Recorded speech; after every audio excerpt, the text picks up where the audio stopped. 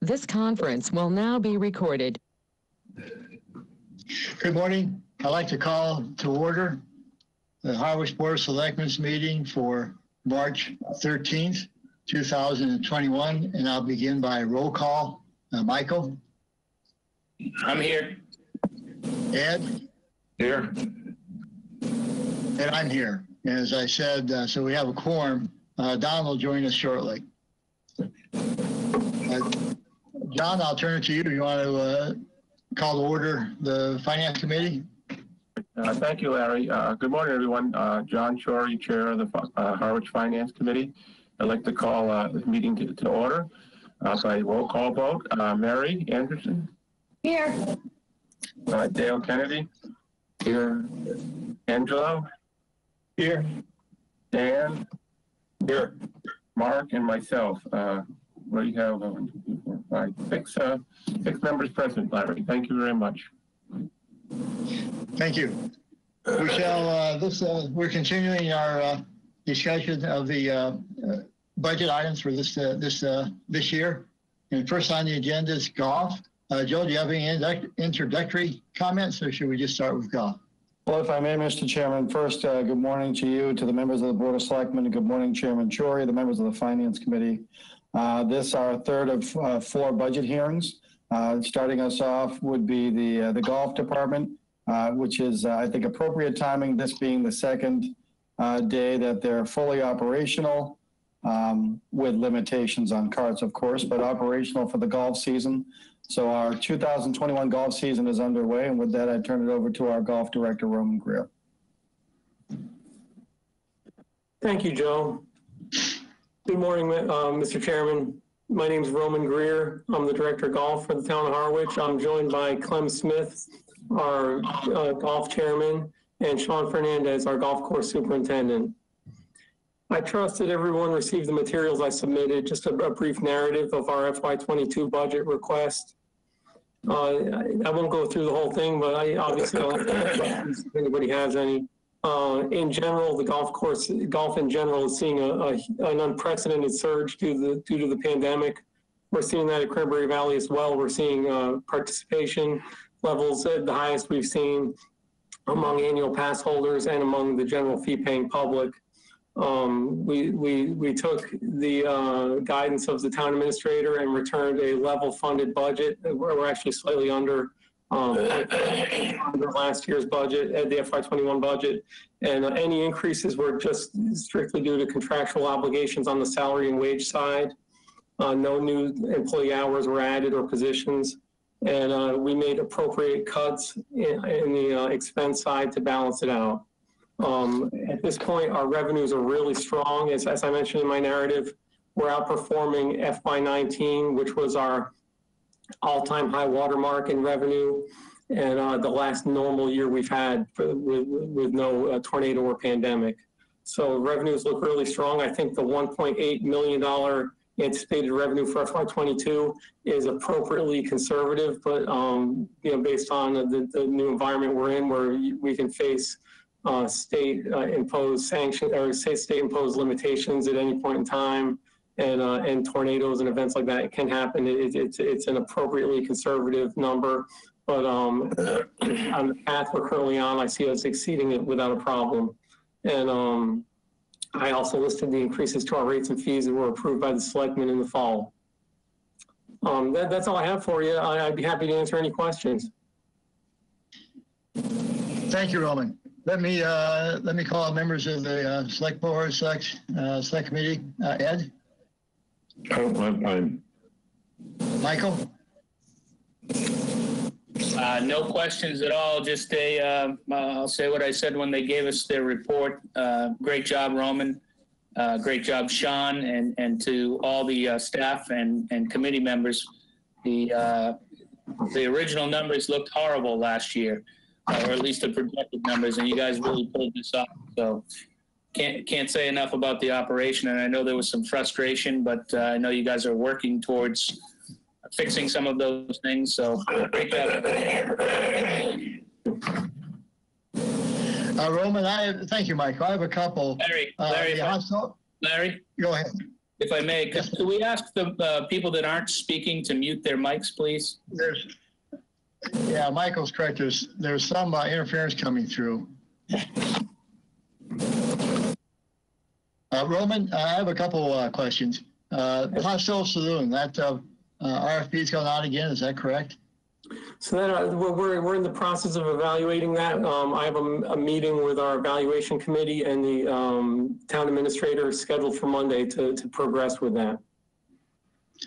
Thank you. And secondly, the solar panels, that project's on coming to close, I guess, right now. What's the schedule of replacing or buying the moving to solar cars, electric cars? Yep, so that again is going to be covered in our meeting on Monday. There's a number of factors involved in that. We currently have a project out to bid that we're expecting the bids due back at this upcoming Thursday to do the electric grid for the car barn. That would be the infrastructure required to support an electric fleet. According to that bid, we were requiring the work to be done by June 30th. So, that'd be the earliest we'd be able to support an electric fleet this year. There are a lot of other complications that, due to the pandemic, the golf cart companies are behind on production. So I've been speaking with some vendors, and even if we ordered an electric fleet today, they would not be able to deliver until possibly August or later based on production delays. So that's something I'm discussing with the town administrator and our procurement team on Monday. And we've had meetings every week on this one. It's a complex issue with a lot of items that need to all come together, but we are still pursuing it for this season. Well, I appreciate your sticking with that. That's all I had. John, I'll turn it to you. Thank you, Larry. I'm going to start off with Mary. Yeah, Roland, I'm not a golfer, so this certainly doesn't come from me, but I was a little surprised to see the increase in revenue, because what I hear around town is it's difficult for members to get a tee time. So I'd like to hear your thoughts on that and how you can increase revenue. Tee times are hard to get. Sure, I'd be happy to address that. Due to the pandemic, it turns out golf was really the hero of the pandemic, where so many other recreational activities were limited or closed. So our normal annual pass holders, last year we had approximately the same number of annual pass holders as we always have. So there was no huge increase in the number of annual pass holders that we had at the golf course. They were here, they weren't traveling, they weren't doing their regular volunteer days at the food pantry and their regular, part-time jobs that they do and things like that. So the same number of annual pass holders wanted to play a lot more golf. And we do anticipate that for this year as well. The way that we work our tee sheet is we have an allocation for annual pass holders. Those are protected blocks that have the tee times distributed to our annual pass holders on a priority basis using our Chelsea system. I expect this year those tee times to be in high demand and there to be frustrations as well, because we're starting the season with limitations still due to the pandemic and people are on Cape and not traveling, all the same stuff. So I expect our annual pass holder tee times to be in high demand and there to still be some level of frustration. As the chairman of the Board of Selectmen mentioned, we have at the golf committee level addressed that with some changes to our Chelsea system to allow the allocation of tee times to be more, to address more the pressures of the pandemic. So I think they'll be allocated a little bit more fairly this year. Although I do believe they were fairly allocated last year. I think that we just tweaked them to address the more modern pressures that are on the system. But we're anticipating increased revenues. Number one, because we increased our rates, so our green fee numbers will be increased. Our cart fee numbers will see an increase. Just on the increases to the rates and fees alone, we could see up to $100,000 increase on rates and fees for the next fiscal year, just by the changes to the rates and fees. But there's also huge demand for our public tee times, which, we have an allocation of the highest allocation we've ever given to the annual pass holders based on the demand we're seeing.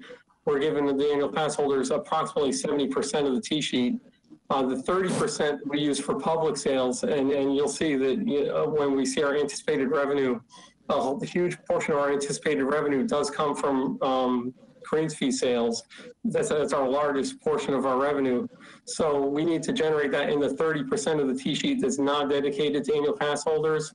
And we think we'll do a better job of utilizing all those tee times, or the majority of them. They are hard to sell. They're never sold at full capacity, because when we begin, the true golf season in April, there'll be cold, rainy days where those 30% of our tee sheet are just hard to sell. But in the summer, they'll sell. On weekends, they'll sell. So we do anticipate more usage of more sales in those time slots. And we're also seeing an increase in annual pass sales as well. So I definitely see revenues trending upward. Thank you very much, Roman. You're welcome. Dale? Thank you, John. I would like to echo Mary's question and concerns about trouble getting a tee time. I heard the same complaints from many members last year, that they were just overflowed and had trouble, getting tee times more than once a week. So Roman, I guess my question is, does the increase you show from 650 to 700 in resident fees, are those an increase in the number of players, or is that an increase in the rate? That number is basically taking into anticipating level sales in annual passes, not increases necessarily. What we are seeing in our early annual pass sales currently for the current fiscal year is an increase on our early sales. I don't know if that's just people getting their money in earlier and it'll end up being the same number. But I do agree that there are frustrations. I mean, we're only one 18-hole golf course, and there's a lot of people that want to play a lot more golf than they used to in the past. Like I said, the same number of annual pass holders as we had in the past wanted to play possibly 3 times more golf than they wanted to in the past. So if those annual pass holders just want to play golf and not do their other activities, there will be, we'll rely on our priority-based system, and there will be situations where members are overflowed or waitlisted based on demand. But our system is priority-based, and it'll allocate the tee times fairly. And if you were, not able to get a tee time for today, you'd be a higher priority for tomorrow, theoretically. So it'll operate fairly. I just think, it would require an investment in the town to choose not to pursue the greens fee revenue and to cut down on our open tee times for sale to accommodate all the demand of the annual pass holders. And that's just not something we're pursuing. We're pursuing generating the revenue that we project by trying to allocate those tee times fairly to the annual pass holders in their particular block, in which we have expanded.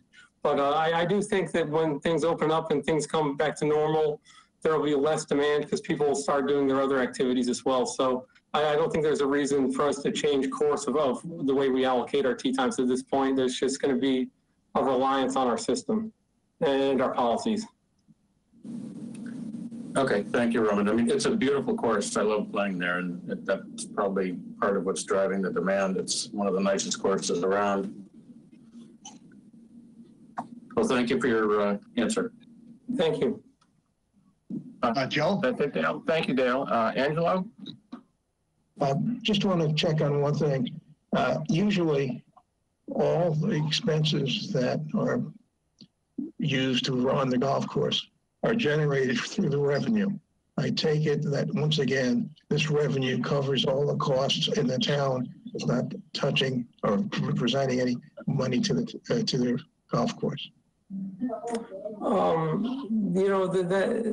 To a degree, I think that is true. That has historically happened.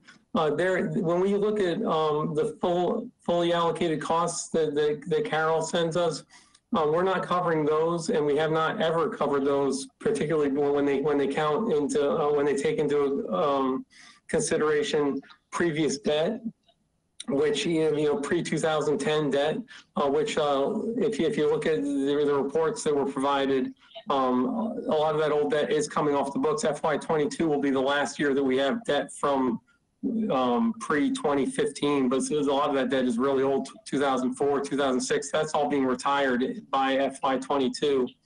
So at that point, there's really, we're closing the gap based on our revenue projections and our fully allocated costs. But at this point, no, we are not fully covering those fully allocated costs. Okay. Dan? Mute? You're muted.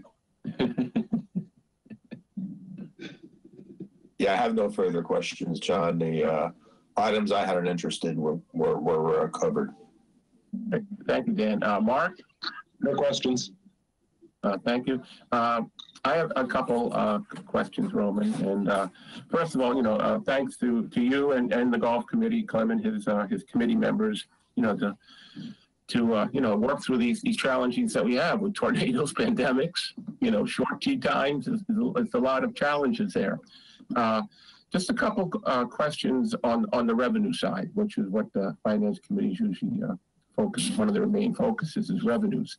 The resident fees that you're projecting there of 700,000. Does that include the Chatham people, the East End people, and the Orleans people that pay reduced rates?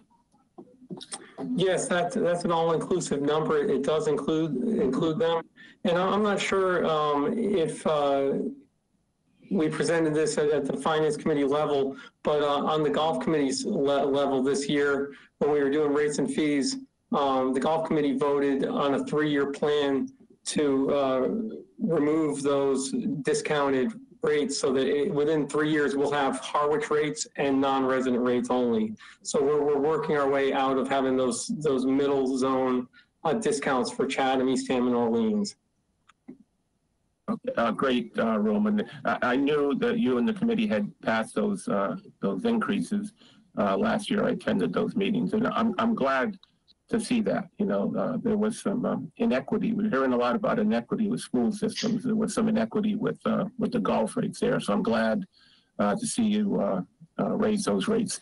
And a 3-year time frame is a great way to do that slowly. So thank you on that. And just the last question is, maybe either Joe or yourself can answer it. What's the update on if it's been done, the power upgrade that we had to bring in from the street to the building? Has that been finished, or is that still ongoing? That has been completed. The upgrade has been completed as part of our solar project. The solar vendor that the town engaged worked with Eversource and paid for it out of their agreement. So that power upgrade, bringing 3-phase power to the new car barn, has been completed. Great, thank you. I know that was another challenge along with tornadoes and pandemics, the power upgrade. That's all I have to say. I am not a golfer, but I do speak to a lot of golfers, and this is a nod to you, Sean. I don't know you, but they all comment on the quality and the readiness of the course. So thank you. That's all I have to say, Larry, in the committee. Thank you, John. Joe? Thank you, Mr. Chairman. I just wanted to follow up on the discussion as relative to availability of tee times last season as well as this season. And I will freely admit there's a little bit of low-hanging fruit that I'm going to take my advantage of, but it does bring to mind the old Yogi Berra quote that he said famously, that restaurant's so busy, no one goes there anymore. And I think that there is an element of that joke in play here. To just sort of give some perspective on all of this, today is March 13th. And it is exactly to the day, the 1-year anniversary, where literally everything shut down. And Roman and Sean worked diligently to get back online as quickly as was allowed under Governor Baker's protocols at the time. And while I know that we weren't necessarily the first golf courses locally to get fully operational, I do know that the data will bear out that Cranberry Valley, Roman, Sean, and their teams did it smarter than most. And so that led to a surge in tee times or use of tee times last year because I think word got out that Cranberry Valley was a place that you could not only go to, but you could go to and be there safely. And so, you know, it's worth repeating again. Today, March 13th, 2021, represents the second full day of full operations until carts are available at the golf course. That's a significant change from last year. And last year, there was a gradual increase, if you will, over time of tee times available. I was talking to Roman earlier in the week, and Roman, I know I'm not going to get it right first try here, but I recall last year that we were looking at, you know, tee times after 9 a.m. and tee times that ended before 5 p.m. And it was a slow but gradual increase. And so what we see this year, because I do take to heart, this is the 6th meeting that we've had where we've talked about the estimated receipts for golf, and I appreciate everybody's concern, but I do take faith and stock in Carol, Roman, and Sean, among others, you know, being able to say that if this is a year where we get to get more normally, we will see numbers that will match, if not exceed, what we saw prior to the years of just extraordinary events. And so I remain optimistic, and I remain in support of the revenue projections. And I just think that the jewel of our golf course will remain that, and there will be a lot of pressure to get on there. There's only so many tee times you can get into in a golf day, but I think the numbers will be borne out over time.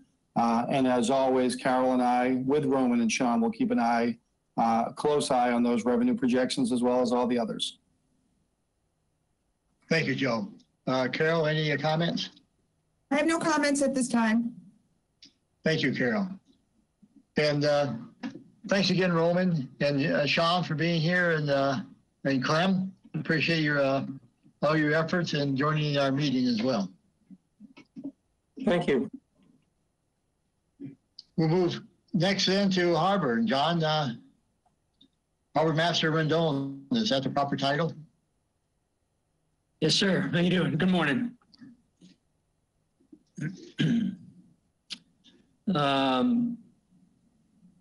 Good morning, John Rendon, Harbor Master, Mr. Chairman, members of the board.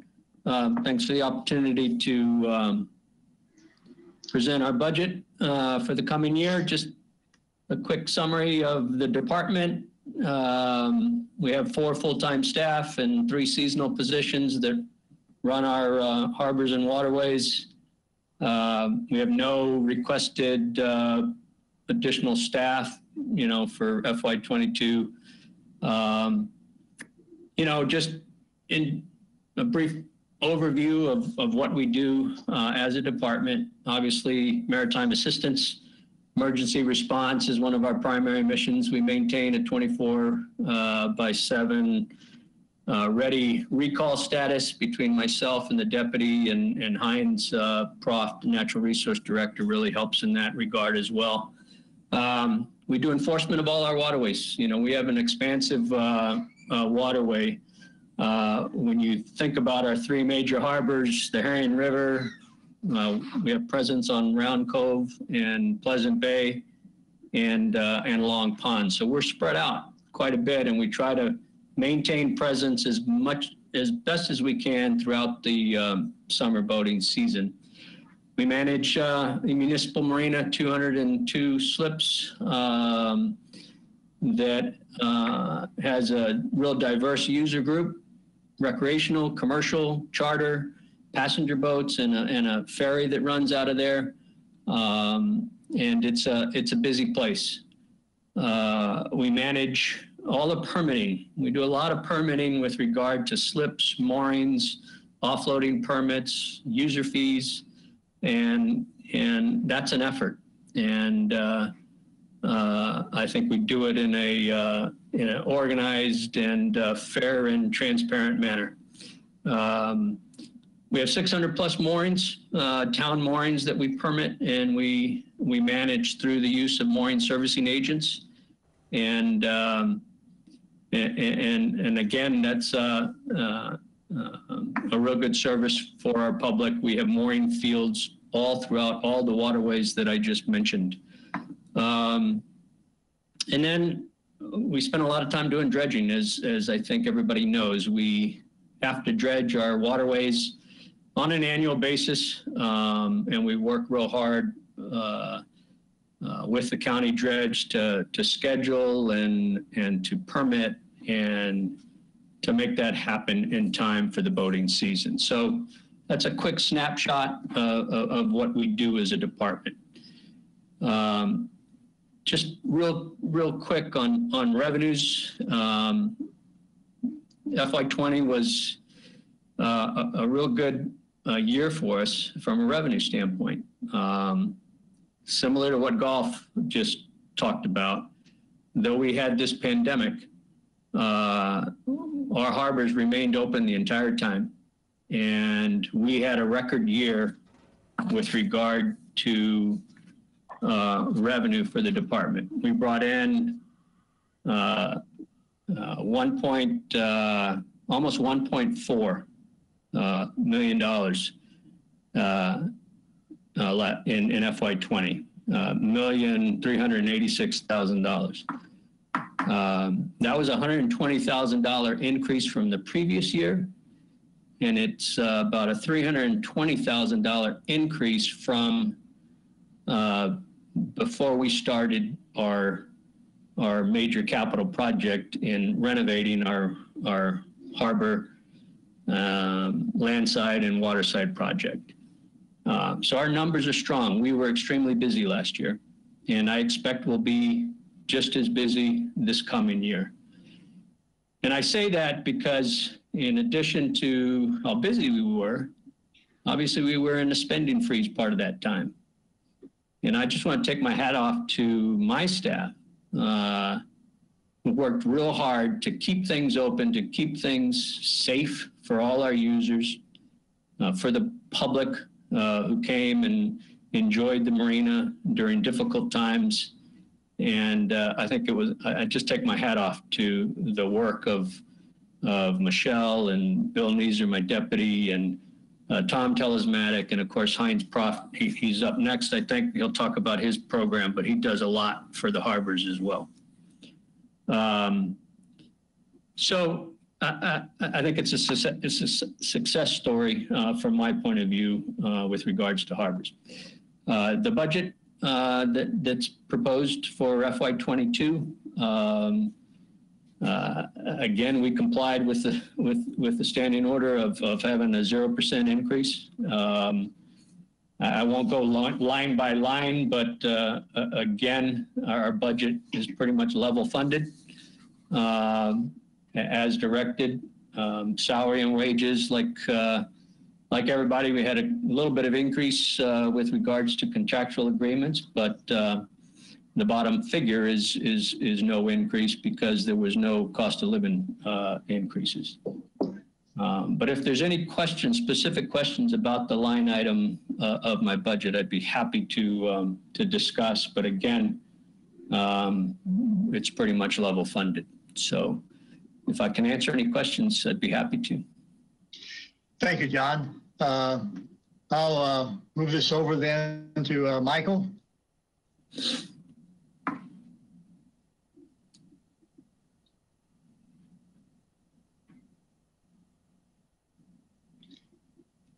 He's either muted or temporarily moved.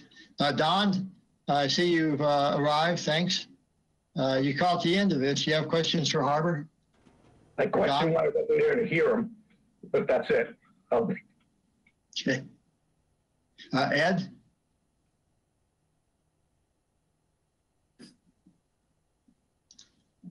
Guess Ed has none either. John, I have none. It's just terrific job. What a showcase for the town. Thank you. Very good. I'll turn it over to you, John. Great. Thank you, Larry. And thank you, John, for your presentation. I'll open it up to our FinCom board members. Mary? No questions, just Saquatucket is certainly gorgeous with all the improvements. So thank you for a great job. Thank you. Dale? I have no questions. Thank you, John. Angelo? I don't have any questions. Okay, Dan? You? I don't have any questions, John. Okay, thanks. Mark? I was down there a few times. Great job on the piers. No questions. Thank you. John, I have a couple questions. And I am a boater, for full disclosure. Let's get that out there. No golf, but a boating. John, you know, it's a great job on running the marina. You know, I can attest to what you said. You know, I was down there practically every day. And if I don't go down there, I drive through there to my house. It's a stop before I come home. I drive through there. And so it's a great job on management. The folks down there, a compliment to your staff and everything else down there. And the revenues, you know, how great news on the revenues. And I think this year, like golf, if you listen to what people are saying, boat sales, they can't sell boats fast enough. They can't get them. People are turning their money to boating or to golf. And I'm sure it's going to be a busy season down there. Just a couple questions. One on capital. I'm not quite sure when you had money in there for, I think it was $2 million for rebuilding or redoing something to the Allen Harbor jetty. I wasn't sure if that was on the capital this year or next year, but I know as the whole town is looking at capital requests. I currently see this on the capital plan out in fiscal year 26. Just want to get your thoughts on the the condition of that breakwater. Do you feel comfortable? And just a quick overview on the Allen Harbor breakwater. Sure. Well, as I think most of you know, we hired GEI Consulting to do a study, a site assessment of the West Jetty of Allen Harbor. Every year we have to dredge Allen Harbor. Part of that reason is because we think the jetty, a portion of the jetty is porous and just not working as it should. We have a significant shoal area, the same spot every year, build up to the point where if we don't dredge, it'll cut off the entrance to the harbor. So this past year, they've done an assessment. They've written up a draft report that provides some alternatives that will be proposed to the Board of Selectmen on what they would suggest on type of repair. We're not talking about extending the jetty. We're not talking about reconfiguring the jetty. We're simply talking about trying to repair it to make it more effective.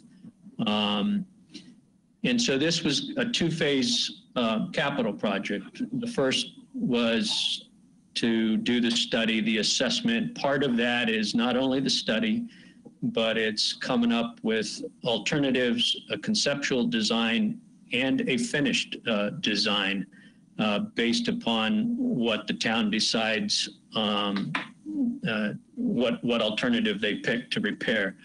And then the follow-on was the actual construction. And that's what you see is the $2 million that I had proposed for FY22. I know, and I won't speak for town administrator, but I believe it was a decision that he made to put that off until FY24. And I'm fine with that. I mean, does it need to be done? I think so. I'd be real interested to hear GEI's report to the board on what their findings are. I've read the initial report. I've had some questions with regard to land ownership and where our jetty ends and where the private bulkhead that's out there starts. And so we're trying to get our arms around that before we make the presentation. But I mean, it's kind of a double-edged sword. We spend a lot of money every year dredging Allen Harbor, but at the same time, that material that we dredge out of Allen Harbor is pretty critical to nourishing all of our public beaches. and it's needed. I have a list as long as my arm from private homeowners who love to purchase land from the town to nourish their beaches. And we just don't have enough to keep our public beaches nourished and also the private. So that's kind of where we're at with regard to the Allen Harbor Jetty. Okay, thank you, John. I just I looked at my cap. I misquoted. I see it in 25. I thought it was 26, but you're right. Thank you on that. And just a quick revenues on the seafood snack shack there. Are they doing well? Are they meeting their goals and that sort of thing? They are. You know, the first year they well exceeded their revenue projection. The way the lease was set up is if they exceeded the projection, then they would pay a percentage on top of what their lease agreement was. And I don't have all the figures in front of me. I'm sorry, but I think it was they ended up paying the town an additional $8,000 or $9,000 on top of their lease agreement. And again, last year, even through the pandemic, they exceeded. It wasn't quite at the level as the first year, but again, they exceeded their projection, and they ended up paying the town additional funding, additional money. So they remained open. They had to make a few adjustments through the pandemic, but I anticipate this coming year to be very good for them as well. Great. Thank you, John. And no further questions. Great job to you and your staff. Thank you. Thank you, Larry. Thank you, John. And Joe, I'll turn it back to you for concluding remarks. Thank you, Mr. Chairman. Just to build off of what the Harbor Master said regarding the jetty project, that was actually a vote specifically of the Capital Outlay Committee. There was significant debate about that, and given the pressures we had, they decided to push that out a few years. And I told them that I would work with our Harbor Master to reevaluate that, and that we may be making the request to fast track it, if I can use that phrase, recognizing that it was delayed. Secondly, as the Harbor Master said earlier, and again, just I can't miss the opportunity to tie this meeting to exactly where we were a year ago. But John's absolutely correct in that with all of the governor's protocols and all of the shutdowns, harbors were not shut down. And while that is potentially a good thing, I know it put significant pressure on John and his team to staff while we had a hiring freeze and a spending freeze. They didn't so-called gain any relief by a shutdown. They were fully operational throughout the entire thing. So when our Harbor Master talks about their success last year, I want to emphasize that it was against some significant headwinds because they were always operational, even in the teeth of the pandemic. And we really didn't know what that was going to do for impact. So John and his team really did excel for their efforts last year. And again, I take comfort that even though we are still in pandemic, I think we've all learned enough lessons that we know how to operate against protocol, or I should say in cooperation with protocol, to still get services done. And no better example of that than John and his team. Thank you, Joe. Carol? I have no comments at this time. Thank you, Carol. Yeah, thanks again, John. Larry? We look forward to getting out in the water again. I know that's a fact. Larry? Yes. This is Michael. When you called on me earlier, my computer had froze. So I just wanted to thank John and his staff. The harbor operation is in my mind, run flawlessly, and a huge operation with a small staff and a very serious responsibility. But great budget, John. Thank you for your efforts in that, and thank you for all you do at the harbor and your staff. Thanks, Mike. Thank you, Michael. You also gave me some comfort that I'm not the only one that occasionally has a computer problem. Operating remotely today, and it's a terrible Wi-Fi signal, so bear with me. Okay. Thanks again, John. And we'll move next then to natural resources and Heinz Proft. Good morning. Can you hear me? I can. All right, good morning to all Mr. Chairman, board members, committee members. Heinz Prof, Natural Resources Director. I'll give you an overview of the department and some of the things that we experienced over the past year. You know, not only am I Natural Resources Director, I'm also Shellfish Constable, Herring Warden, and have some responsibilities as an Assistant Harbor Master. It's interesting, I've been on since the beginning of the meeting, and you know, where we were a year ago and how it affected many departments, but how golf experienced an increase. The harbor certainly is busy, if not busier. And one of the things that people could do, especially in March, April, May, as everyone's finding their way, is to go shellfishing. And to go shellfishing, you need a shellfish permit. And we, for the longest time, have done those in person across our counter. And working with our IT department and the use of our website, we were able to shift quite quickly our shellfish permit sales to online. So people were able to acquire those online. We mailed them to them. And certainly March, April, and into May, there was an increase in our shellfishing flats. So that was one thing that the town experienced. In terms of permit sales on a year-round basis, we were up 15% selling shellfish permits. And I'm not sure if that'll all continue into 2021. We've had a strong start. I mean, there's some stickability, meaning returning people that maybe just got their permit for the first time last year. But the shellfish flats were busy, and there were pressure on our shellfishing flats. Mother Nature puts shellfish out on the flats, but the town of Harwich, through the Natural Resources Department, we run the shellfish lab, where we raise oysters and quahogs through our aquaculture lab at Witchmere Harbor. And that was another thing that we had to adapt within the Natural Resources Department is usually I'll hire 3 high school students and a teaching supervisor to help manage and run that lab, especially in July and into August. And due to the COVID protocols and restrictions, I had to adjust, but I was still able to manage a season through the shellfish lab by having my teaching supervisor and her husband, because they lived together, to help manage and make a successful run at the lab last year and provide more shellfish to our flats in the fall. So I was happy that took place. Another impact that I felt was in the water quality monitoring that Natural Resources Department does. Yes, I do some myself, which I did continue to do in our harbors and in the river. But we have an extensive volunteer water quality monitoring program, which involves over 30 to 40 people in the town. And I had to curtail that because of the interaction of bottles and data sheets and so forth.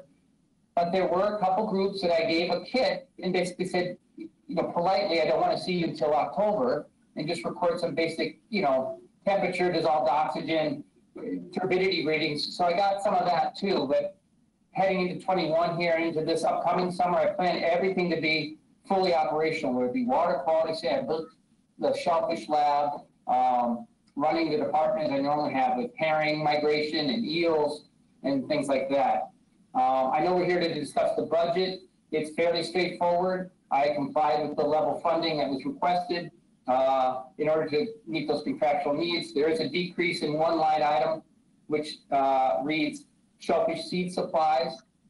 Harwich is very fortunate that, you know, within Natural Resources, I have a line item to purchase shellfish seed, but I also have some other resources, which include a mitigation fund that through the Conservation Department, when docks and piers are requested, sometimes there's a mitigation requirement, which they provide funds for me then to raise shellfish seed and replenish an area that may have been impacted.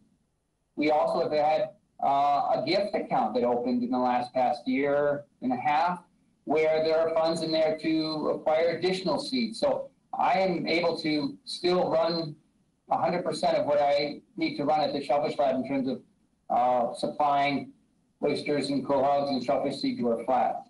I think I've kind of rambled on a bit here, but I'll certainly continue if there's something specific somebody would like to ask about natural resources, water quality, shellfish, herring, extended marine mammals, or anything in the line items provided in the budget. Thank you. Thank you, Heinz. I'll move it to questions then. Don? I don't have any, thank you. Michael? No questions, just thank you, Heinz, great job, and the gift account thing, you know, thank the people that are donating. I think on behalf of the board, thank the people that are donating, because I know that the the job that you do in planting, there's a lot of conversation about how great it is for people that are going cohogging in the town of Harwich. So only other question would be, I know there was a pilot program you were talking about in scallops in Herring River. Is that working? Is that expanding? Is that moving forward? So that scallop pilot study, proof of concept type work did take place in Herring River. It takes place underneath a floater raft. It doesn't impact any kind of water navigational issues. It's underneath the footprint of a dock. It went well. It went well enough that they're going to expand to try a few more of those underneath that same float. One thing that they had to deal with, which they were prepared for, but not to the degree that it occurred, and that is the strength of the current up and down Herring River at maximum flood, maximum ebb tide. So they're going to have to adjust that somewhat, because think of an underwater windsock. I mean, that at sometimes was, horizontal to the bottom. So they're going to have to add a little bit of weight and somehow tie it off in a couple different ways, but that's minimal considering a project like that. So it'll continue and go forward. And when I say expand, it slightly expand. It's not going to be a tremendous change at this point. Thanks. Heinz, is there any opportunity, I guess where I was going with that, is there any opportunity for Harwich residents? I know in other towns they do quite well with oysters, and some towns do mussels. Is there any opportunity for us to have limited permits for any sort of aquaculture or kelp line expansions, anything like that? Very, very minimal and very little of that could take place in Harwich based upon the acreage that we have along our shorelines where generally that stuff occurs. So we have over 400 shellfish permits that we issue, and that's to the general public and some commercial fishermen in Herring River. So we're not blessed with the same shoreline, let's say, that Dennis would have, or Truro or Wellfleet, these big expansive flats that you could, cut out an acre or half an acre and assign to someone to utilize and run. What Harwich has possibly is deeper water offshore, beneath the water, above the substrate on a limited basis based upon time of year, equipment they're using. Harwich has two aquaculture operations. They're private. One is, I'm sure most people are familiar with, is the ARC building, Doc Weller, the Wixon property. And then there's a privately run one in Allen Harbor, again, also on private property. So there's shellfish that takes place like that, aquaculture, land-based. The town has its own land-based at Witchmere, but aquaculture sites, as they are generally interpreted or pictured, we don't have that amount of shoreline availability or seasonality based upon other uses where someone on a large scale could do something. You mentioned the kelp project. I think it's in its third year. The first year, I didn't, the report from that operational owner didn't go well. He moved it a little closer to the mouth of Herring River, thinking maybe the nutrients would be better. He'll report that. And he's added a few lines of some scallops through permission through Natural Resources to cover it under my permit on a limited basis, but I wouldn't do anything large scale through Natural Resources. That would have to be done on their own. But we just don't have large scale operational, commercial viable aquaculture in the way you described it. Thank you, Heinz. Great job. Thank you.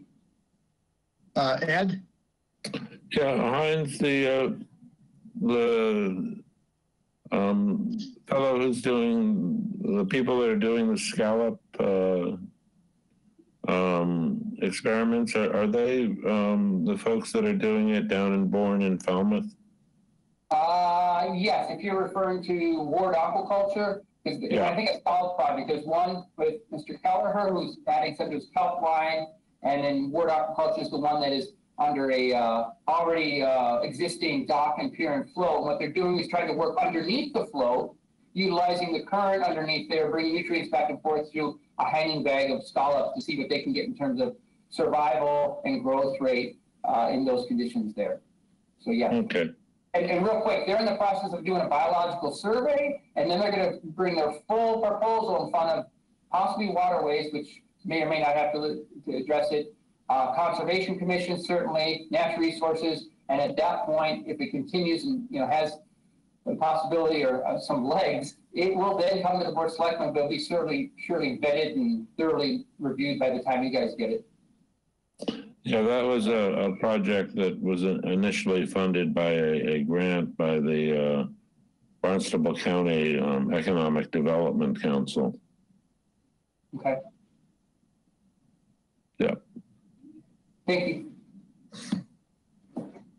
Go ahead, John. Thank you, Larry. Mary? No questions, Heinz, but thank you for a great education this morning. That was very helpful. Oh, I appreciate that. Thank you, Brian. Dale? Yeah, thank you, John. Thank you, Heinz. Yeah, it was a very educational presentation. It was very interesting. My question is more out of curiosity, I think, than anything, but you have a line item for technology with a budget amount of about 12.5. Can you explain how technology is applied to natural resources? Yeah, that line item, professional tech services. The town of Harwich has a water quality monitoring program in which we monitor our harbors, plural, Herring River, and many of our freshwater ponds. We're able to get the baseline data, which includes dissolved oxygen, temperature, Secchi reading, which is turbidity. But in order to get those higher type of nutrients like phosphorus, nitrogen, chlorophyll, those samples are analyzed by the UMass's Dartmouth School of Marine Science and Technology, and that line item covers that analysis. It costs about $55 per saltwater sample, for freshwater, and about $100 for saltwater. And we take both surface and bottom readings for that. So that's really what that is. It's paying for the analysis of those higher end nutrient requirements that we need for our water sampling program. Oh, well, that's a critical activity. Thank you. Thank you. Hello? I don't have any questions. Dan? No questions. Thank you. Mark? Any update on the herring count this year? No, that's a great question. So 2 years ago, so 2019, Harwich was the largest herring count in the state of Massachusetts. We were over 1 million fish. Last year, we were at 900 and some thousand. Now, I haven't gotten all the other towns or the data, but either we're number one again, or certainly near the top in terms of quantity of herring coming up Herring River. I just, this past Wednesday, I'm also responsible for clearing the debris and brush and blockages along the waterways from basically Nantucket Sound all the way up to Long Pond, the largest freshwater body on Cape Cod, where those herring will migrate to. So next Friday, I have the AmeriCorps. That's 8 to 10 college kids, also in waders, working with me in the river to clear the way for the passage of herring. We're also fortunate that Division of Fisheries has utilized our herring ladder as a place to do an electronic count. So those numbers that I mentioned are very accurate. It's a count that takes place 24 hours a day, 7 days a week for the months of really April and May and into the first part of June when the herring are done migrating. So we're getting ready for another, strong year, I would think, of the herring count. We haven't spotted them yet.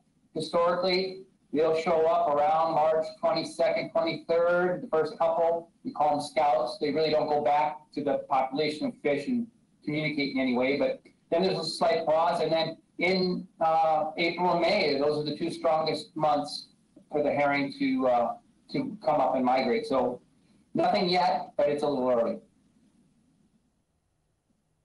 Thanks, Mark.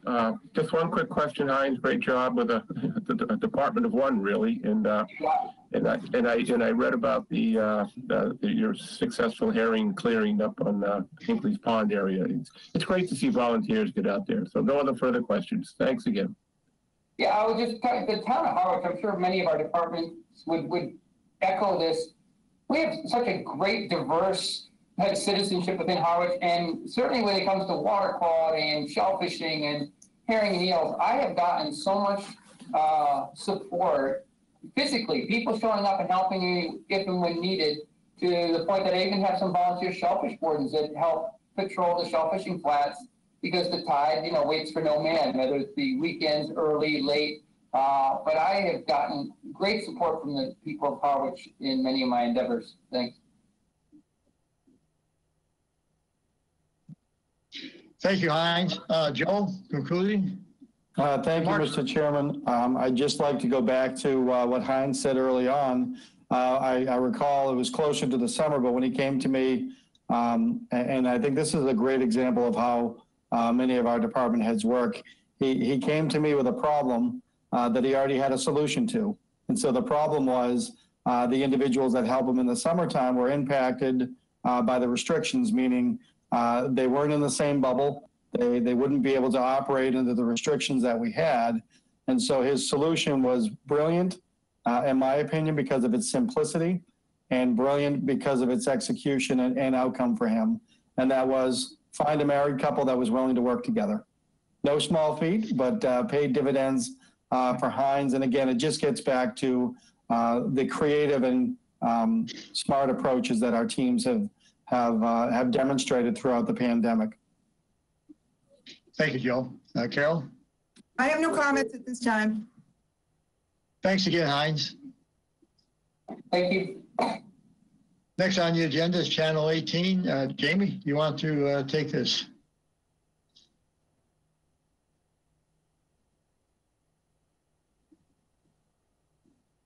Good morning, everyone. How are you?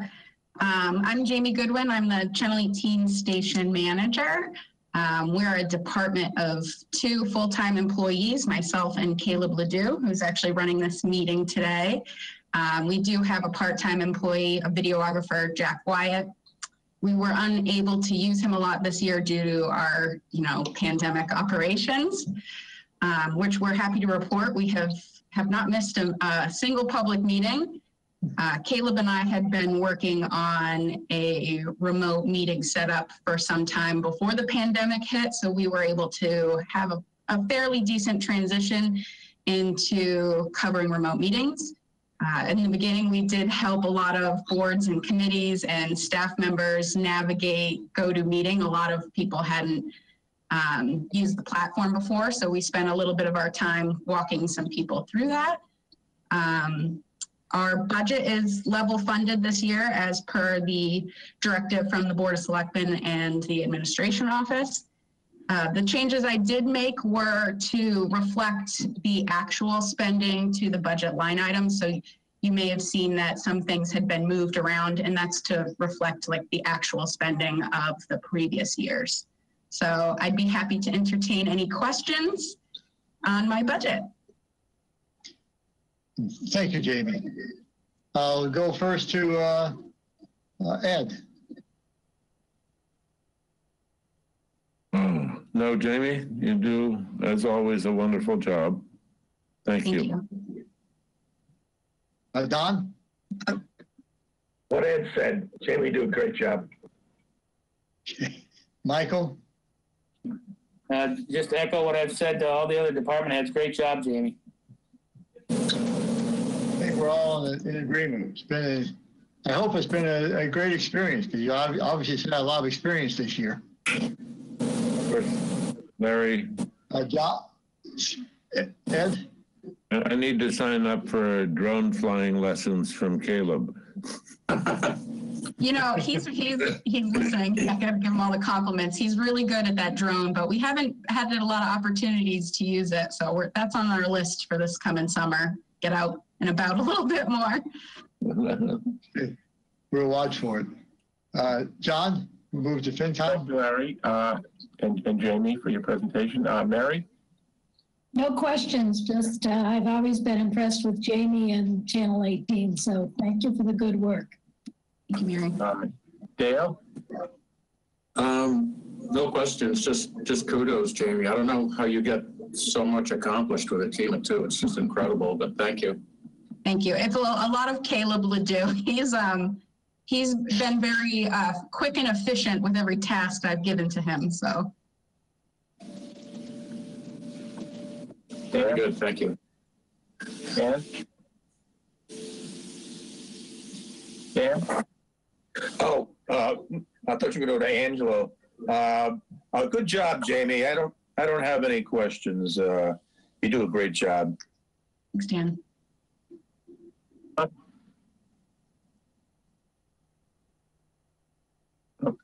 Angelo? No question. Okay, great. Mark? No questions. Thanks for making us look good. Okay. Again, Jamie, thank you. Yes, to Caleb and you. And Jamie and Caleb is one of the, Jamie's one of those folks that alluded to that people are asking her questions. I ask her a lot of questions and she hasn't hung up on me yet. So thank you, Jamie. I mean, it is challenging. It is challenging, and I appreciate all that you and Caleb do. And I'm going to be sending you more stuff shortly. So thanks again. No other questions, sorry. Joe, I'll turn to you for concluding remarks. Thank you, Mr. Chairman.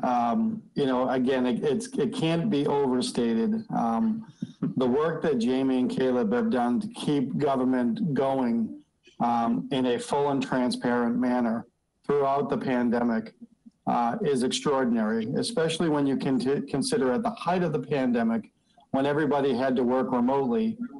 Jamie took the initiative to make sure she could do that safely without any disruptions whatsoever. We're talking about a time when the board was meeting multiple nights in the same week. And so she and Caleb have earned all of the well wishes and the congratulations from everybody today. But I also want to point out that Jamie has been diligently working on a major project on behalf of the town, and that is the renegotiation of our decennial contract with Comcast. I don't know that Jamie has a legal background, but she has handled the negotiations with the adept counsel of Bill August exceedingly well, and brought me in only as necessary. So for that, I'm grateful. But we will eventually conclude a contract that is beneficial for the town because of Jamie's early action and advocacy for Channel 18 and all that we need them to do. So I just want to put that out there in the public sphere of the great work that Jamie's done in that regard as well. Thank you, Joe. Carol? Hi, I just wanted to point out that all 100% of the Channel 18 budget is funded from the PEG Access Fund. So it's public education government.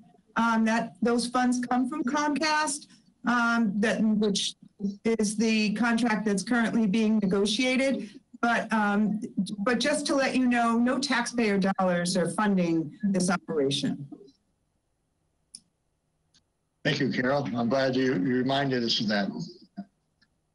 Jamie, thanks again. And Caleb, we can't see him because he's behind the camera, but he's a good-looking fellow, so we'll see you next time. Next on the agenda is water and wastewater. Dan? Good morning. Is microphone okay? It's a new set of headphones today. The volume's a little low for me. All right, let me try to take them out and see if it gets better.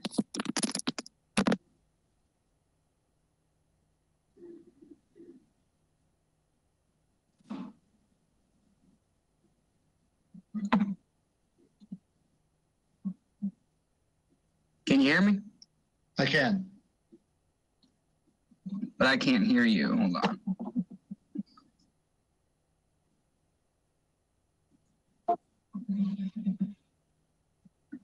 All right, I think I'm back in. My apologies. Technical difficulties. All right. So jumping right in, I guess we'll start at the top with salary and wages line item.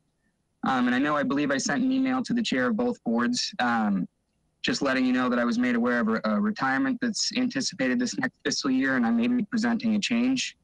After going through and calculating the changes or savings we'll realize by bringing in a new employee at a lower grade and step, I won't actually need to be requesting anything additional as to what's being presented. One other adjustment, though, that is incorporated within that is an additional $2,000 in the elected officials line item to cover the additional 2 water wastewater commissioners that will be coming on next year. And so moving down, we also had additional decreases in salary and wages due to new employees coming on and more senior staff retiring. So you see a decrease there. Another reason for that decrease is some of the salary and wages was moved over to the wastewater operating budget, cover things like meter reading and some of the administrative functions that will just be incorporated into some of the current water staff's workforce or work duties. We also had a decrease in our seasonal salary and wages line item because we removed one of the seasonal positions, realizing that oftentimes we don't get as many as we hope we will. Sometimes it's hard to compete and get kids out to paint hydrants. Moving on, we also had decreases in overtime, again, due to the new staff, as well as longevity from recent retirements, and same with overtime. So if there's no questions on salary and wages, I can go through to the expenses. Again, if you would like me to go line by line, I can, but at the end of the day, we're at a little less than 0% from last year. Some of the big increases, I guess we can highlight. We did increase our technical support agreements. That was because we did purchase a new work order software this year. And we also increased some of our IT subscriptions for virus protection, or things of that nature. Another fairly large increase was the building maintenance agreements, and that was to cover the COVID cleanings that we've been having to do and where they're no longer reimbursed. We also carried additional money in our sampling line item. Starting next month, the department's going to be required to sample quarterly for PFAS. So we incorporated funds to cover that expense. And the other utility items like electric and things of that nature were carried from our current year and projected out because we did have one of the highest years of pumping this year. So we used that as our basis as to not underrun next year. I guess with that, I would turn it back for any questions. Thank you, Dan. I'll start with you, Don. It's not so much a question, it's just an observation, and not so much for the folks here, but for the public watching. You're an enterprise fund, right, Dan? Yep. And it's driven by ratepayers? Entirely. Okay, so that's the first thing. Secondly, I think I've asked this before, but it's worth asking again, especially with the pandemic, a lot of people sought refuge on the Cape. I'm gathering that you saw that in terms of how much pumping you had to do. Yeah, so the majority of we did have a record year this year, and I was actually looking at the data yesterday. So for the month of January for 21 in comparison to 20, we pumped an additional 5 million gallons over what we did last year. But then looking at February, we pumped almost exactly what we pumped last year in February. And as far as month to date in March, we're also identical to where we were last year. So I'm interested to see, what this translates to in the spring and this summer in comparison to where we were pre-pandemic and during pandemic. Yeah, I think by February, a lot of people were already heading out of cities, trying to find a place where they could hunker down. So you're probably right. You're going to need to see a second cycle to see what it compares to. Yeah. Thank you. You do a great job. An admirable job, actually, especially with the duties you're picking up with the sewering and having to plan out a lot of things. I mean, you're part of Joe's team of 5, which I truly appreciate in terms of the fresh perspective you're bringing to that stuff. Thank you. Thank you, Don. Michael? I just echo Don's comments, especially as related to sewer. Some of us fought hard for 2.5 years to get Dan a seat at the table. And I think that the team is great, and Dan in particular with his knowledge. I know when we hired you, Dan, you had knowledge in wastewater, and I know the original job description included wastewater. So I appreciate you more than you know, and we're giving residents real information, and I think you do a great job running your department, and I look forward to merging these two departments together and instead of creating another infrastructure and another team that we don't need. So thank you, Dan. Thank you. Ed? We'll move on. I have no questions at this time. John, I'll turn it to you. Thank you, Larry, and thanks, Dan, for your presentation. Mary? I have a question, Dan, just a comment that from the discussions at the selectmen's meeting, I'm incredibly impressed with what you do and how you present it. So thank you, and I hope to learn more about water and wastewater. Thank you. You can come down anytime. Okay, Dale? Thank you, John, and thank you, Dan, for your presentation. It was very interesting. I just have one quick question. There's an expense item called building, it looks like building agreement. That's going from $96.50 up to $22,750. Can you help me understand that? Yeah, so that is the cover the cost of the daily COVID cleaning. So we have Made Pro is the service that we're using. They come in about $66 a day, but they come in and do the COVID cleaning, the disinfecting, all the file cabinets, things of that nature. So that's the bulk. That's the entirety of that increase. Got it. Thank you. Angelo? No question. Mark? No questions. Okay. And Dan, really no questions, just to thank you, that you've helped me understand a lot about the water department and the wastewater. And I know, I'll thank the general public out there. I know a lot of public call you for questions and stuff like that to help you sort through this, especially the wastewater issues. So thank you to you and your crew. That's it, Larry. Dan, did you have more to do? I do. I got another one. So, all right. So the wastewater budget has a little bit, yes, although it's smaller at this point, has more complexity to it, given where we're at starting the collection system and where we're at in terms with negotiating with Chatham and trying to bring contract operations into the picture. So you'll notice some big increases over last year. Last year, we had budgeted and anticipated that we would be starting the collection system within the current fiscal year. Obviously, that didn't happen.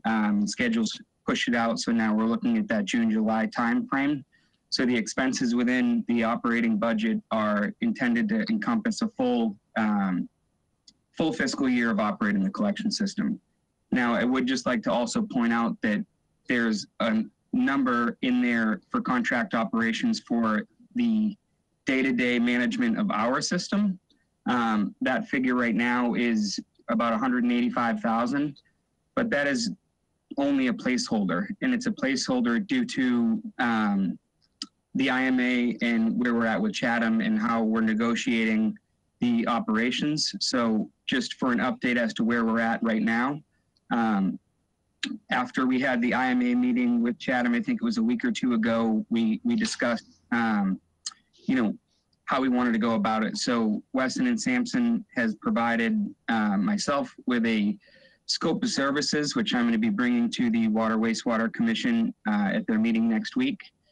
Provided that they are in support of that scope of services, I'll be sending that with a letter to the town of Chatham requesting that they negotiate with Weston and Sampson for an amendment to their contract. So that's where, and once we get to that point, we'll be able to revise that contract operations figure. And in our recent conversations, I do anticipate it will go down. So I'm hoping that we'll realize that and we'll have that information soon. So I guess with that, I would open it up to any questions. I know it's a new budget and there's probably some good questions, so. Thank you, Dan. Michael?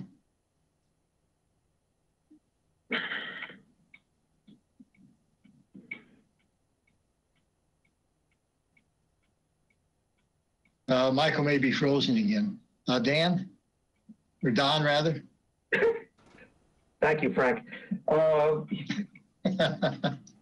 Likewise, this is a mirror image. I mean, it's also enterprise fund driven, but like water right now, you have expenses that you're incurring, but you have really no flow revenues because there's not anybody hooked into the system. Just so everybody understands that, because this is a pure startup. Okay. Thank you, Don. I think Michael's back on. Michael? I am back on. Thank you, Larry. Thank you, Dan. Same thank yous as before. Looking at the budget, though, so projected budget, didn't we take money or give money back that we didn't use the year before on this budget? So I guess give back. So any money that was in a prior fiscal year's wastewater enterprise budget would have been certified for retained earnings. And I believe, if I'm not mistaken, there's about 200,000 in retained earnings in the sewer account right now. So, and I guess that's my question. You know, if it goes back, it stays in that budget, or it goes back into the general fund? It stays within that budget. So it's essentially like a separate savings account where if you don't use it, it gets put into that account and then needs to be reappropriated through town meeting. Okay, and wasn't there a recent vote by the water commissioners to use a percentage of that budget for the CAD modeling that we did not decide to bring back to town meeting for a vote? Yes. All right, and I guess my point is, you know, as we go forward, I don't think we should be borrowing money out of this account for anything, because it's my understanding that we're going to be operating this system on a deficit for quite some time because of lack of hookups and not having the flow that we originally negotiated to Chatham. Is that correct? Yeah. So I guess my comments really are related to or directed towards the board, to the water wastewater commissioners, that I think a lot of thought needs to be given before taking money out of this account for anything besides operations. Well, I think too, if I can just add, I guess, another component to the conversation about use of the funds, where we're bringing the collection system online, a portion of those funds should be retained for capital, because while the system is new, you know, things break and there's going to need to be capital appropriations, you know, at some point in the future. It may be 5 years, but the having those funds available would help stabilize sewer rates, right? So if we have money to work with, we're not going to have to raise rates to offset expenses. So I would just, well, we could, you know, do both.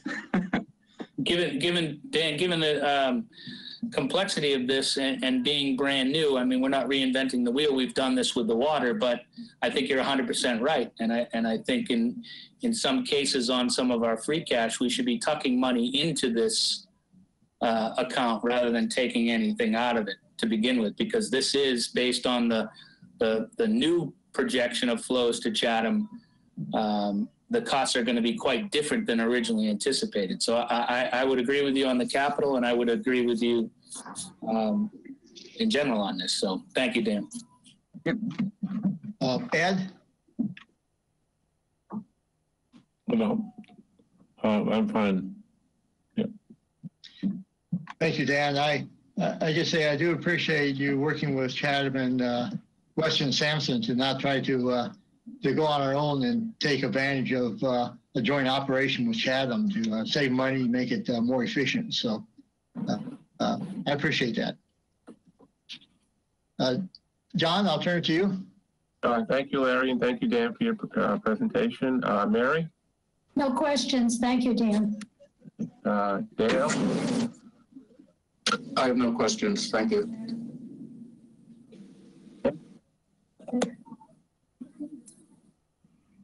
Dan? Didn't come through initially. John, I don't have any questions. Thank you. Thank you. Angelo? I don't have any questions.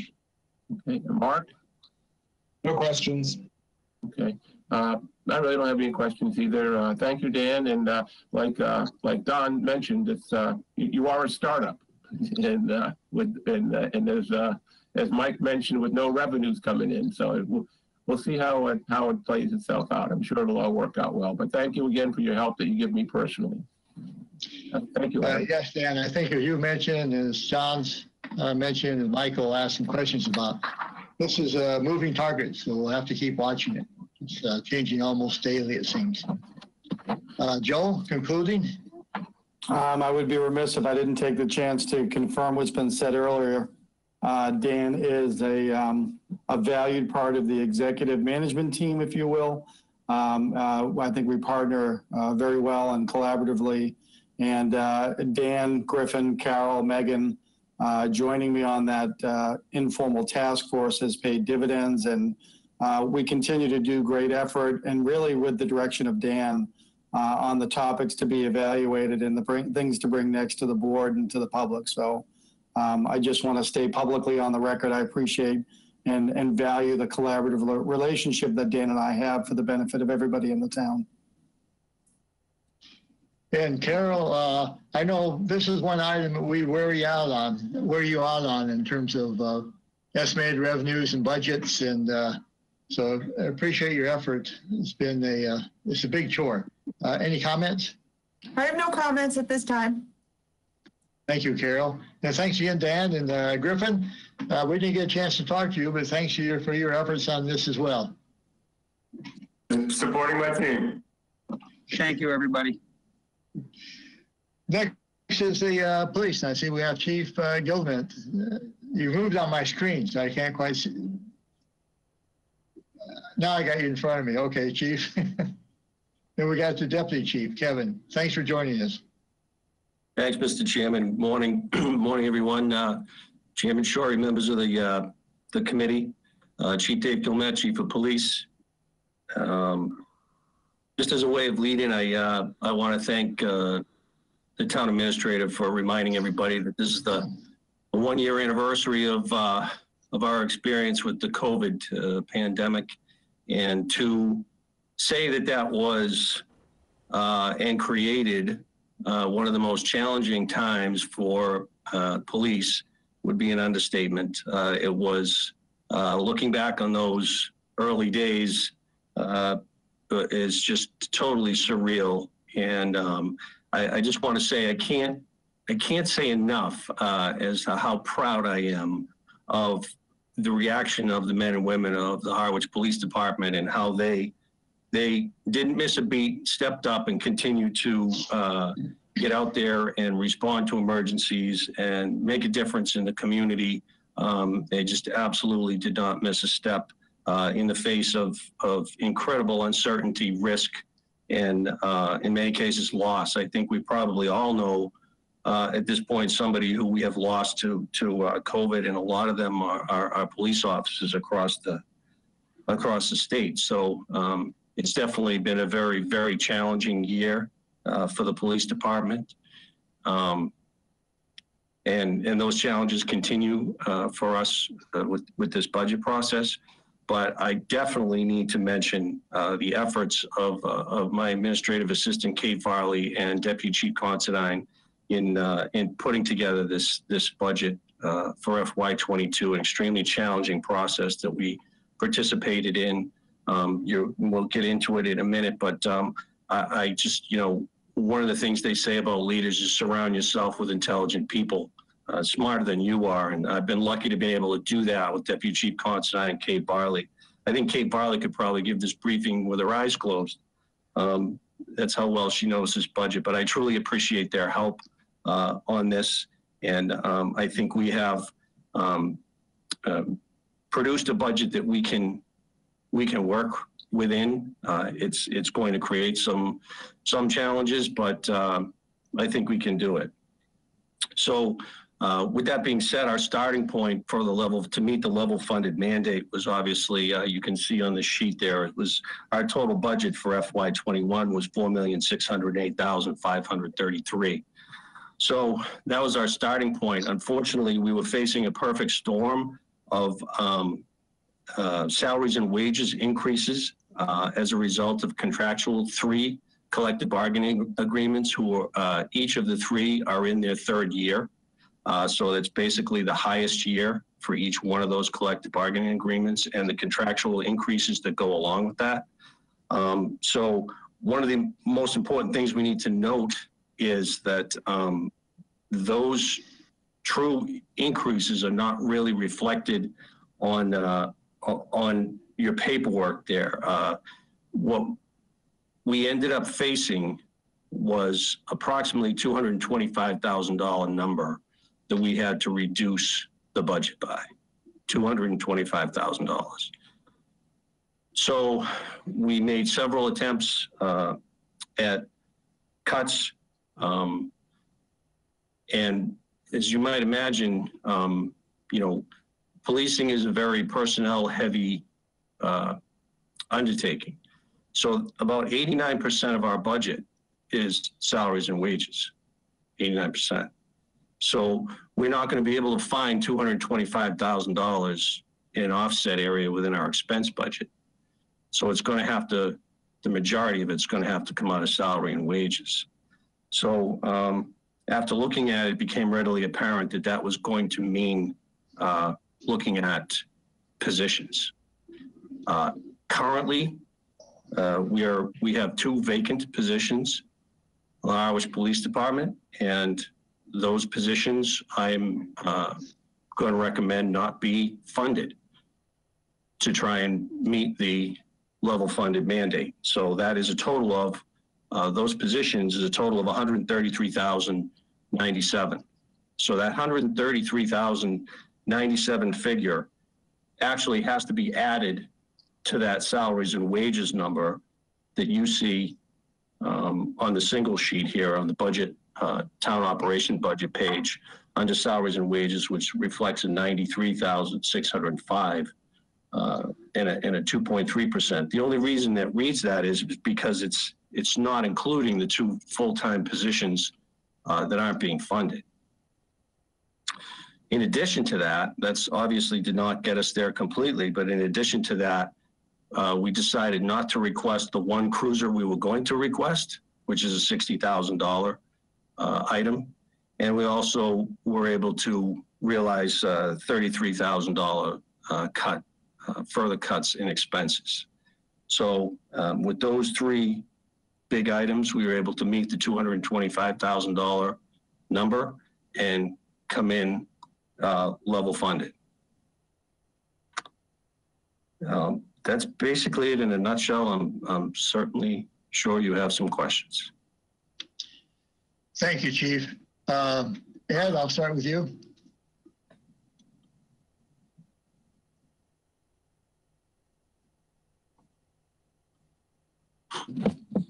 You've indicated you are putting off getting a cruiser. Are we replacing any cruisers this year? No, that would be 0 cruisers replaced. I think the deputy can comment a little further on that, but due to the spending freeze and some other circumstances, we find ourselves in a position where for this one particular year, we can do it and not be hurt too badly. Deputy, you want to comment any further on that? Yeah, Chief, thank you. Good morning, everybody. Mr. McManus, we are in good shape based on how we've been utilizing our cruisers mileage-wise. We're authorized current fiscal year to purchase 1. I've held off on that. We're finishing the procurement on that now. I held that off on purpose till the end of this fiscal year to get us through next year. That will tremendously help us. We are also purchasing a second one due to one being in a crash last July 5th. So that's being covered by insurance, and that will obviously go a highway to give us essentially 2 cruisers this year new in this year's fiscal budget. Okay. On a normal basis, do we normally replace multiple cruisers or just 1? the year? Yeah, over the last few years, obviously better fiscal times, we were doing 2 to 3 in our cruiser replacement program. And what's important to remember on that as well is we have to look at our unmarked cruisers as well. And so if we hold off on marked cruisers, that just delays our whole replacement plan and racks up mileage on others. Okay. Yep. Okay, Michael? Hello. First and foremost, thank you, Chief. Thank you for the cuts that you were willing to make, and obviously you're feeling some pain. Has there been any reallocation of school resource officers to help you get this through since they're not in school? I guess that would be my first question. The deputy and I talked about that, and I'm going to deflect that one to him. I think he's had conversation and done some research on that. Yeah, so school has been in session this year. They started September 14th or 15th. So both resource officers were in school this year. High school was a little bit remote, but they were in school starting at 10 a.m. Elementary was in school full time. Last year, when the pandemic hit, we had a few options. We always encourage our school resource officers to try to take their vacation time if they're willing, obviously on non-school hours, which they are always willing to do that so they can be in school. So they took a lot of their time, and as well as they always know, and we have used them on the road to cover day shift as well. So yes, Michael, they are available for that reason to help us out on the shift as well. Thank you for that, Kevin. And I just ask that at some point, Larry, we as a board bring back this, and I don't know all the pros and cons, but whether or not we need a school resource officer in each school, if that's contractual or if that's just something the town voted before.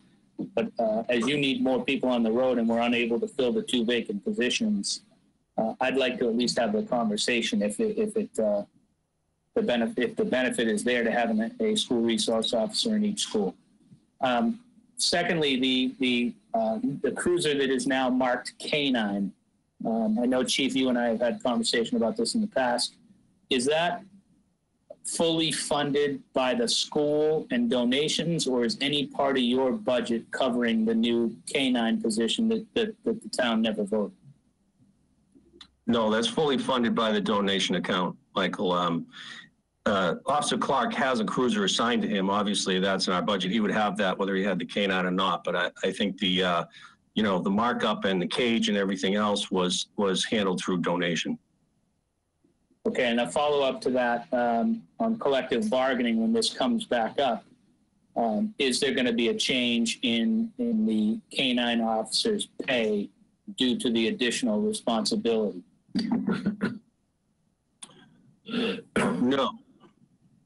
No. All right. I'm just reading special assignments and whatnot, and whether or not there's a stipend for it or anything else. And I just hope that that's a conversation that we have before we automatically increase anything. Because again, I think it's a good thing. I have not heard from the school or from Tommy on whether or not it's working, but certainly being done on a donation level but school budget, as I relate to you, Chief, and town budget, that should be something that's discussed, not just something that doesn't just happen. I know the cruisers, Kevin, are based on mileage is how you guys try and do this. You roll them over and then the cars are offered to other departments or traded. Are we okay with the guys that are out there and girls that are out there in these cruisers? Is the mileage, or are we really sacrificing something by not replacing a cruiser this year? No, we are not. And I have been in contact with the patrol level. And I said this last year too, and I want to say it again with Kyle at Highway and his maintenance staff and the DPW. We have, over the past year since I've been here, have really been able to safely, and that is the key word here, safely get these vehicles to about 120. And in years past, especially with Crown Vics, if we hit 100,000, we were not safe. So the way these vehicles are built now, we are safely and comfortably getting to 120,000. And that's pretty much the cutoff, Mike, on those miles. Thank you, Kevin. And again, I just say, great job, Chief Kevin. And then please give a thanks to your entire team, from me at least. We will. Thanks, Michael. You, Michael. Don? Well, thank you, Mr. Chair. Especially off the prior comments, I want to point out that we're talking about a budget forward-looking, and that the goal of COVID-19 is to more fully open all the schools so that there'll be full sessions. I think this is kind of a false equivalency right now to compare this year to any year.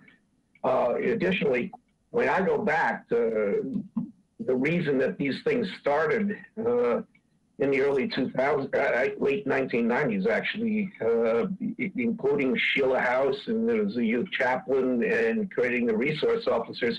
There were not only a spate of attempted suicides, but there were a lot of encounters with both substance abuse and females that were actually on a list that were targeted by young males for untoward activities. And before I would be willing to even think about dropping the resource officers, I thought it was one of our success stories. I'd like to see where we came from and where we are, because it's a lot harder, and I know the chief and the deputy would agree with this, it's a lot harder dealing with that problem when somebody's in their 30s or 40s than it is dealing with it when they're 15, 16, 17, and have an opportunity to be turned around.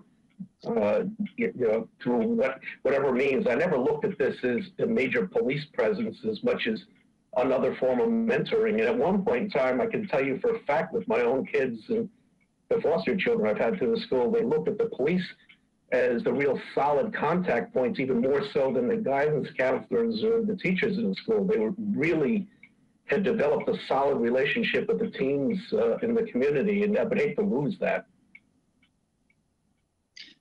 Thank you, Don. John, I'll turn it over to you then. Thank you, Larry. And thank you, Chief and Deputy Chief, for your presentation. Mary? I have no questions, just thank you, Chief, Deputy Chief, and your staff for what you've done through a crazy year. So thank you very much. Dale? Thank you, John. And good morning, Chief. Thank you for your presentation. I just have one question. Can you tell me what roles will be going unfunded? Yeah, they're two vacant positions. Through no fault of our own, we came very close to being able to fill one of them, but we had a resignation this past October after he had completed the academy and was in field training. So the positions initially, since I've been chief in 2015, those two positions have been added within the past 6 years, and they were added by all rights as an enhancement of services. So those vacancies that are not being funded, and this is kind of like finessing it a bit. I'm asking that they not be eliminated, but they be unfunded for this particular year. This is more of a, I would refer to it as a tactical decision in response to a situation we find ourselves in where we have to come up with a large chunk of money out of the budget that is 89% salaries and wages. So I certainly hope moving forward, if we come out of COVID, if things look a little better, that I would be able to fund those positions again. But the stark reality of it, when I say the tactical decision is, it's if you were to authorize me to fill those positions right now, and we started, the impact of those two positions are not realized until FY23. It takes a full year to select, train, and field a fully trained officer. So it's not really positions that are impacting our ability to provide police services right now. It's going to impact our ability in FY23 to provide enhanced services or react to a major staffing situation like we've faced before, which is potentially down 6 officers. Well, Okay, thank you. Angelo? Thank you, John. It strikes me that having those 2 police officers would be a good thing and something that would be wonderful if we can figure out how to generate the dollars. So I guess I asked the question before finalizing that. Are there things that are in the budget in other areas that can be reduced? I don't want to go through things I think might want to be reduced, but I think the selectmen and the group should take a look at seeing if we can come up with what roughly $200,000, and then make this decision. And that's just my view. Thank you. Dan? John, I don't have any questions, but I just want to say to the chief, thanks for doing such a great job during these very difficult times. Thank you. Thanks, Dan. Mark? I just wanted the school resource officers do a great job working with the kids, but no questions. Thank you, Mark. Thank you, Chief and Deputy Chief, for your presentation. Just a couple quick questions, Chief, and obviously what everybody said, during these pandemics, it must be very stressful for everybody involved. I mean, you're dealing with an infectious pandemic, you're a police officer on the front line, and then you have people out there that you're dealing with. So thank you for that. Just a quick question to follow up on the resource officer thing with that Michael brought up, and when he brought it up, it just dawned on me that the officer that we have in the high school is 25% of his costs covered by Chatham through the school budget, or do we pay the full price for him? No, that's covered completely within the police department budget. Okay, that's a good point to remember. Thank you. Radios, I know you are going in a joint venture with the fire department for radios, and that's both departments of public safety. You're completely outfitting all your new radios, right? Yes, and kudos to Chief LeBlanc for putting that on his plate and helping us out with that. And tremendous thanks to Deputy Chief Considine. He's been working hand in glove with Chief LeBlanc, and I think we have it well in hand. We should be able to, with this, working with the state grant that's available, save a significant amount of money that we were anticipating having to put out on capital. So that includes both. I know you have a lot more vehicles in the fire department. Does that cover vehicles and handhelds, if you want to call them that? Yes, it does. Everything. The only sticking point that the deputy and I talked about is they're being kind of stingy with allowing us any spares, but it does cover all active radios in use, so mobiles and portables. Yes. Okay, thank you. And I think you have a fingerprint machine somewhere in there for capital, a new fingerprint machine? Yes, that's out on, that's for FY22 capital. It's been there. That's a regular replacement for that machine. It's rather expensive. It's the machine that everybody gets fingerprint on. It's electronically, it scans electronically the fingerprints, and it allows us the capability to identify somebody within minutes. So it's the rather critical piece of equipment for our station, and it's requires some, it's getting old. It requires some upgrades in the technology, and if we were to let it go, it would not be a good thing. So that's why it was out on the capital plan. Yep, thank you. And then the last question on the vehicle thing, you mentioned 125,000 miles is a good thing, but these crews are actually sitting running a lot, and so I would contribute. That 125, those are actual miles, but you run these engines all the time, and so I don't know what the equivalent is in mileage, but they're pretty worn out, I imagine. It's true.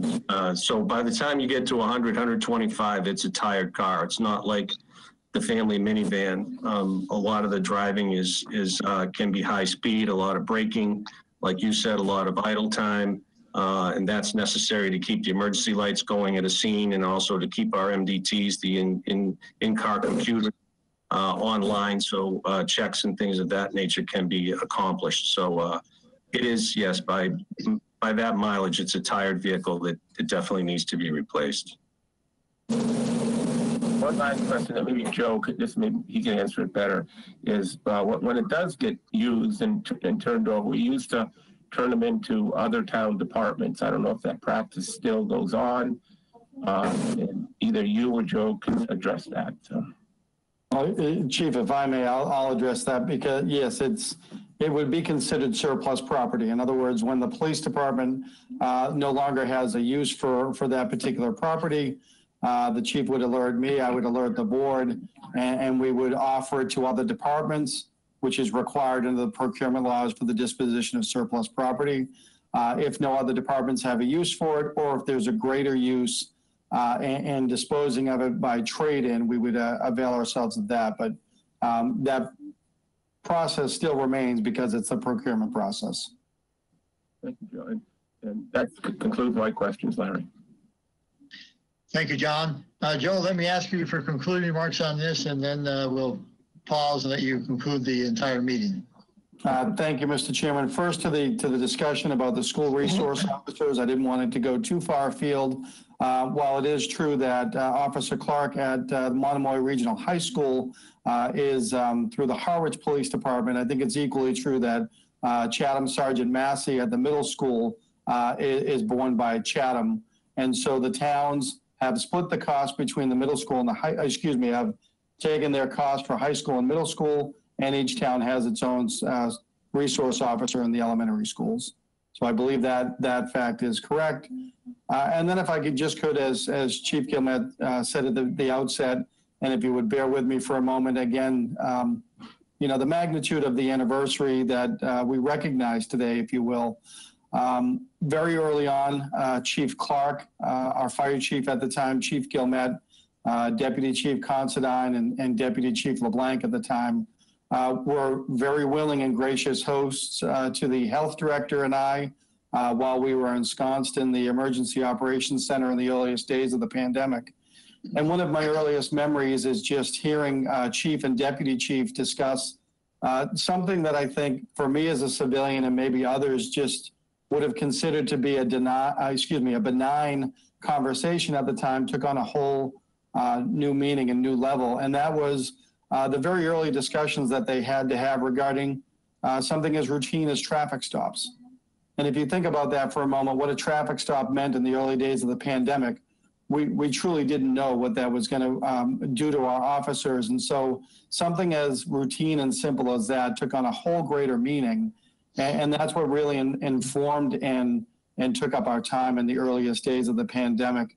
And I use that to just then echo what everyone has said, Chief Gilmet, to you and Deputy Chief Considine, to you and through you on behalf of your entire department, the men and women of our police force, all that they do, but certainly all that they accomplished.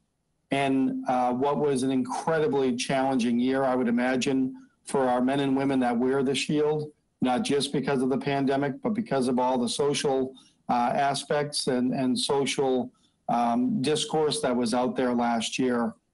It is an exceedingly difficult job. I know that firsthand from family members, and it was made exceedingly more difficult last year, and it remains so. So I do think it's appropriate for us to end our discussion on police to just offer those thanks to you, Chief, to you, Deputy Chief, and through you to the men and women of your police force. Thank you. Ed, did you have a comment? Yeah, well, yeah, it was actually a question as Joe was pointing out that Chatham covers the costs of the school resource officers who serve in the schools in Chatham. I know in the past with Cape Cod Tech, originally we provided that officer, and then along the way we made the request of Cape Cod Tech, and they started picking up a portion of the cost. Is that still happening? Yes, Dep, I believe it's $20,000 is covered by Tech. That's correct. Of his salary. Thank you. Larry?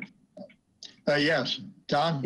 Yeah, before we go to Joe's overall summary, I'm going to riff on what Ed was asking. With the resource officers, John, just wanted to bring this up to you.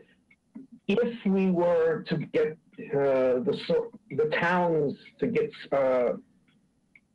relieved of the obligation of the officers by the schools budgeting them, we'd wind up paying 75% for both officers in that formula. And second of all, schools enjoy an immense amount of latitude. If we ask them to bring it into their budget, they can shift money around within their budget with impunity. We don't get to do that on the governmental side. When something is appropriated to a particular line item, that's where it goes. So in terms of actual absolute control over that asset and how it gets deployed and what you want to do with it and what the cost controls would be, this is the model you want to follow. Otherwise, we're either going to pay more or we're going to wind up losing control of the money. I've never seen anybody take a wash through on money without taking some sort of a cut somewhere, John. Let me put it to you that way. It'd be best to put where the actual pay is debited, and that's at the police department level. Don, Carol, remarks on the police budget? I think that the police department is the most significant department that had to make reductions in their budget. And I would applaud the board if you would consider, a way to fund that department fully. Thank you, Carol. Joe, you want to summarize our day? Certainly. Thank you, Mr. Chairman. Thank you to you, the members of the Board of Selectmen, to Chairman Chory and the members of the Finance Committee. So this will conclude our third of 4 budget hearings. And just a reminder, Monday evening, March 15th, sometime after 6:30, this group will conclude the 4th set of departmental budget presentations. And we will conclude with the Finance Division, which is assessing, accounting, and tax, information technology, library, and ending with our town engineer and the engineering department. And thank you all again for your efforts. Again, a year ago, we could have dispatched this in a day, but I think this has been a very useful and robust exercise, and that's because of all of you and your commitment to the process. So personally speaking, thank you for that. Thank you, Joe. John, do you wish to disband the FinCom? Sure, I'll do that. Just a quick comment, just to remind my board of Monday night's meeting Joe just did, concludes the department heads meeting, but then going into the selectmen's meeting, there's some important items too there that you can look at their packet. I'll send out a note tomorrow outlining those, and remind folks that we have a public hearing on Tuesday night on the budget that Joe will be presenting. After Joe finishes the presentation, the public hearing is closed. We will go into the warrant articles. So please read up on the warrant articles so we can start voting on those. And then we have another meeting Thursday night. So thank you all for participation. I'd entertain a motion to adjourn the meeting. So moved. And seconded? Everyone, second, great. Hearing and no discussion. All those in favor? Mary? Aye. Dale? Aye. Angelo? Aye. Dan? Aye. Mark? Aye. And I'm an aye. Thank you all. Thank you, Larry, and Joe and Carol. Thank you. I entertain a motion to adjourn the Board of Selectmen. Ed? I'd make that motion to adjourn our meeting, but I'm glad that the Finance Committee voted to adjourn their committee rather than disbanding their committee. Which I thought I'd give them an opportunity. Is there a second? And just want to remind everybody, it keeps on popping up on my screen. We have daylight savings time rollback tonight. Yep. Or spring forward or whatever it is. So change that. Second Ted's motion? I did second it. Okay, thank you, Don. I'll take roll call. Don? Aye. Michael? He says aye. Yep, Ed? Aye. And I will. Thanks again, everyone, for attending this Saturday morning meeting, and we'll see you in a couple days. Have a good day. Thank you.